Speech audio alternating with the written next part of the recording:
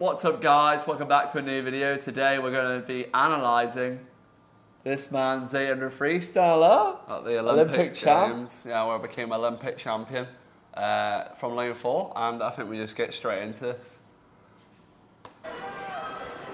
So we are on the blocks, and I'm in the white suit with a black cap in lane 4. So Greg Palt just got on the blocks early. I did notice that while I was on the blocks, but didn't faze me or anything. A lot of people faze the chap.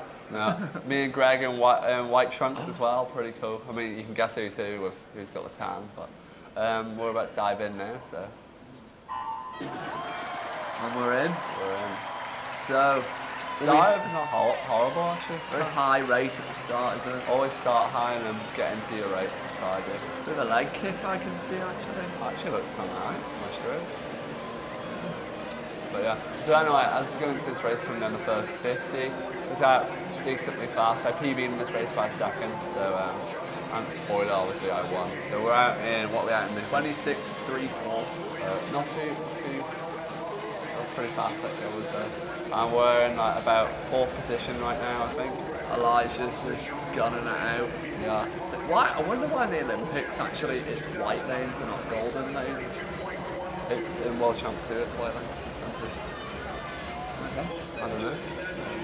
We're going to the first 100, still looking relaxed, still in 4th position I think.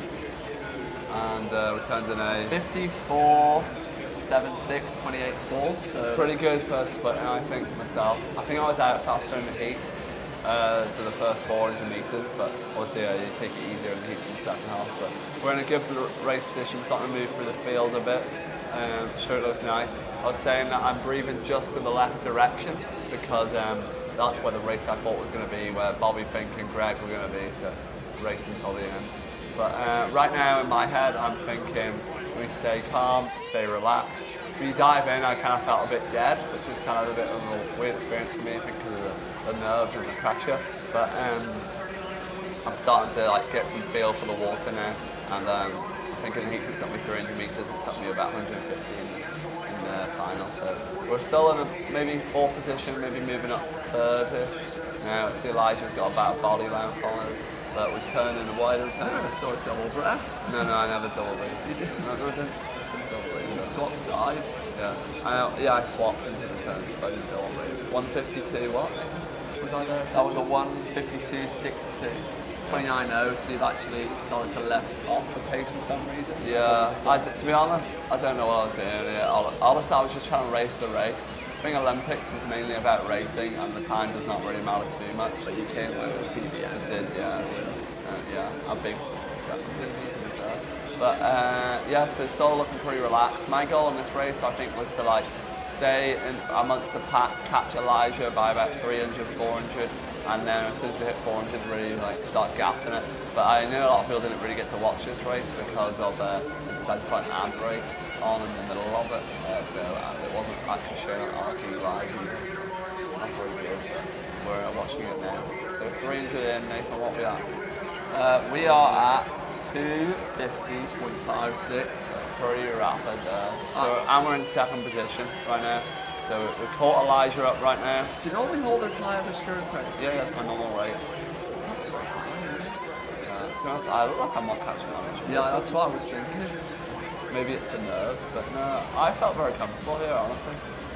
Especially in the 2nd 400, when I felt really good. We were ahead there. Yeah, I think I'm leading now, so. Do your breakouts. Yeah. I think the head's coming out. Yeah. As soon as you snap the water, hold it. I think this race was changing all the time with who was leading, which is really cool. Like, you see the Tunisian guy in the middle was coming up on me as well then. And he's on everybody's hip, isn't he? Yeah. He's, where do I go? But no, and then Greg's just sitting back, and then you'll see in a second here, but Greg's probably going to start to make a push, I think on this lap or the next 100. But yeah, right now I'm just thinking stay calm, and if we stay where we are, we've won the race. So. See, do you think that's actually a good tactic to sit on somebody's hip? Like you swap from both sides? I feel like he was swimming more. Yeah, I mean, Greg has constantly been on my lane route the whole way. Maybe he gave me some respect that he thought I was going to win, so he thought that was the best lane to be on, which I agree. I just don't think it's a good idea to swap though. No, well, I mean, great. I wonder if someone in the comments put in the science behind actually how much quicker it is to sit on a lane route, somebody's lane route, or is it not at all? So we got about half a body length lead here. I mean, my stroke has really slowed down the rate, to be honest. I think you're holding quicker actually. Yeah. Yeah, you're holding more water. Yeah, so I'm more relaxed here. I think this is when I'm starting to feel an element. And then obviously this is, we're coming up here to like the 500, I think, or 600. Didn't mind that time. So this is now with 200 to go, I think, or 300 to go. Lost count. Yeah, I've lost count too. You can see how hard 800 is when you lose count. I think it's this is coming into the 600. And then you can see Greg is coming up here, and we're about to turn up 550. And you'll see he's going to overtake me on this lap. And then this is where I used him to block, so Bobby couldn't see where I was. So I knew that if I kept Bobby just behind Greg, that he wouldn't be able to see me when I make a move. So I'm just staying here. I was like, let's just stay with Greg, that's all I can do. And I was in quite a lot of pain here. I think this is the most painful 800 I've ever done. So yeah, we are. What was your opinion on the full floor being 2.2? I think it's easier for me because I can judge my turns better. Like I thought my turns in this race were really good. Up to 6. Yeah. So really good, I think. And here, this is where like Greg starts to really push it. And like, I really had to dig deep to find a new gear to really go with him here. He really pushed it well. Yeah, he did. He really pushed the pace on, honestly. Surely if he would have held back, like, scenario, he just sits and you'll hit all the time and then back ends it. But he put a massive split in there, John, he could back end the last. I think he said that he doesn't think he has that speed that we have in the last 50. So I think he'd have to get himself over a body length if he wanted to beat us. But I mean, that was never going to happen in the Olympic final. It is a 3-man race right now. We have dropped the rest of the field, so it must be feeling good though, secured the medal. Yeah, definitely felt good securing the medal. I've been on the other hand where you're coming fourth, and it's not fun. But we are coming now into the last turn, sorry, the last 100, and yeah, we got the everybody bell. at home were thinking he's lost. Yeah. He's lost. Yeah, but all they don't know. Here it comes. The rate is coming up. Jesus. What? What? Your head's good. You're bobbing a lot up and down. Yeah, and I moved over to the lane rope as well. But I was a bit worried. It's a very scrappy race. When I moved just over, for the win. It's just for the racing. That's all the Olympics is about, racing. And I did notice. I knew that I had a good thing on Bobby. I took a little look on the underwater of the turn. Ryan Lotz. I mean, I don't go that far in the water. I go like 5 meters. So I mean, yeah. And then this is where I really went for it. I brought in the legs. I can see Bobby was catching me. Guy on Eurosport, the American's coming back.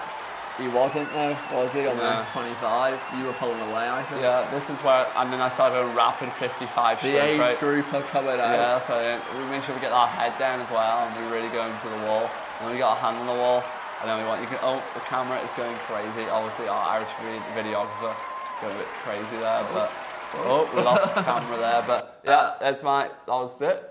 We'll put some photos up as well of my reaction to winning the race. So how are we getting some questions? So what was the race strategy for that race? Well, to be fair, I don't have race strategies.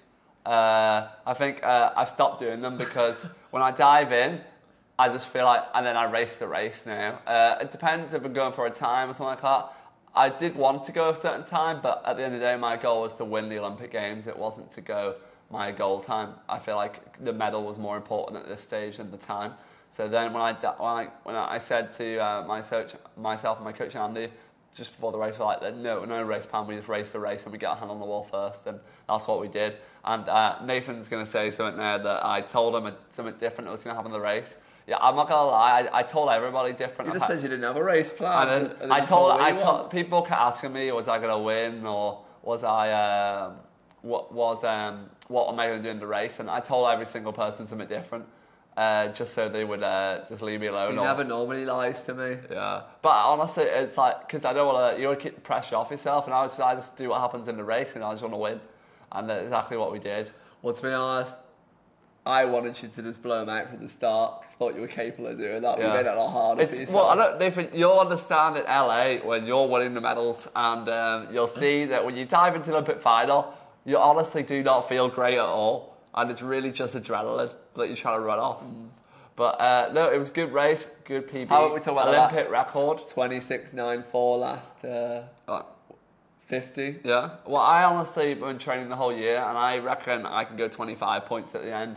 So it's pretty slow, but I'm not really surprised because the way I felt at the end of this race, felt like I've been hit by a car. Just blame it on the food, huh? Yeah, blame it on the Olympic Village or the buses or something like that. But what they say, the slow pull. But yeah, I mean, we got Olympic record. Olympic record. Can't wait for that certificate to come in. Actually, just got my world record certificate from the 800 short course. I would like to say. It'll be in the next. I personally like to say I'm one of the best 800 swimmers ever. I'm definitely the fastest. All right, toot your own horn. I'm definitely the fastest. I'm the only one to go 7:20 in 800 meters. Toot your own horn, blow your own trumpet, both of them. Yeah. But I mean, that's happy. You got any more questions about the race? We did the walkout. We did the writing your name in the history books. They'll picture on screen.